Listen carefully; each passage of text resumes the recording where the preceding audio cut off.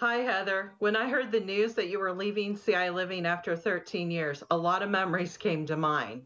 From day one, when you auditioned for the show, to our rehearsals for the first season. Those were some good times and stressful times, as we know. And then we had the opportunity to go to the state fair a couple of years and do live shows from there. I know meeting the band Perry was a highlight for both of us, even though our director at the time, Travis, thought otherwise. And we also got to see your babies grow up. My goodness, they're now teenagers. Hard to believe. I'm excited for your next chapter outside of TV. I know from experience it can be scary at times, but it is worth the leap. I wish you all the best, and I'll hope to see you soon. Take care.